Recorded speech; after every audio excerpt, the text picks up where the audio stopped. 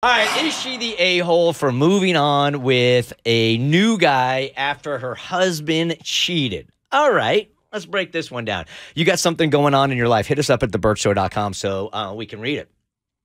Dear Bert Show, hopefully you can help me with my enormous problem and guilt.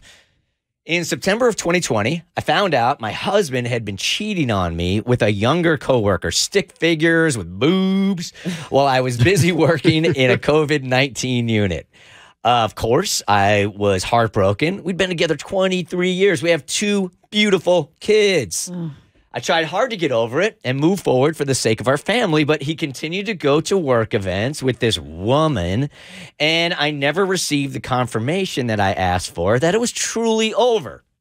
So in counseling, he acted like I deserved it because I'd gained some weight and was depressed from losing my father. This has come up a lot this week, hasn't it? A whole weight issue? Seemed like Yeah, it has. Dudes like using that as a reason to divorce or cheat. I worried myself sick tracking him and thinking the worst until I decided I couldn't do that to myself anymore. On the verge of a nervous breakdown, I told him, that's it. We're separated. F who you want, and so will I. We are now nothing but roommates and co-parents.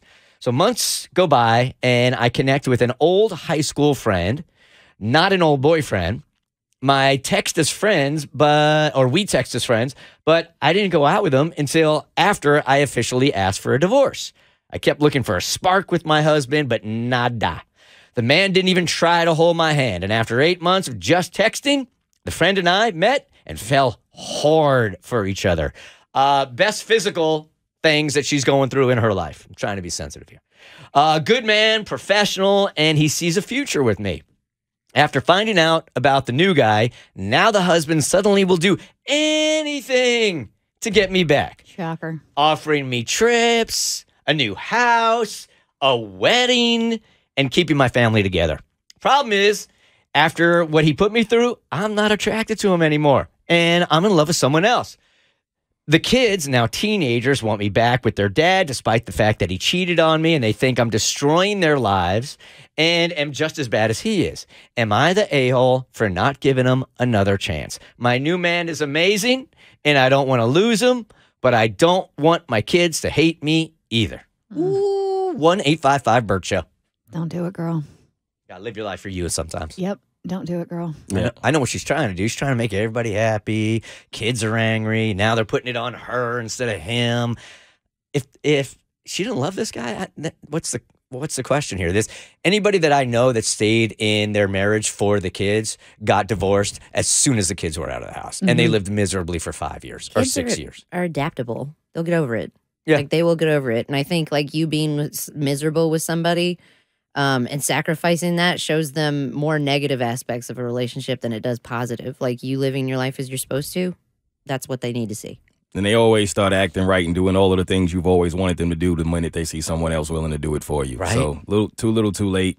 Keep going. It's a trap, Mo. Yep. It's a trap. First thing I would do is kick his ass out the house. Because right now, everybody's still together. That's confusing. That's emotionally confusing for the kids, right? They may not know what the arrangement is, but it's confusing for them. If you guys are divorced and you can afford it, get them out of the house.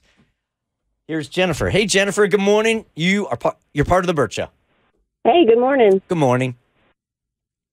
I don't think that the lady is an a-hole whatsoever. I've been through kind of the same situation, and I moved on, and my kids don't hate me. So I say F him and keep going. Thank you for censoring yourself. Did the kids ever have any kind of resentment towards you at all? They did a little bit. They were mad for a little bit, but they got over it once they realized that he was actually an a-hole. Yeah. And I think, too, like you said, having to separate because everything's so confusing right now if they're under the same roof. Like, once that has set in, they're still holding on to this, like, shred of hope, right? And so I think once everything is said and done, people will be able to move on, kids included. Yeah, there's no need for me to take more calls because they got all the phone lines lit up and they're all saying the same thing, man. Move on, and this is not your fault. The Bert Show.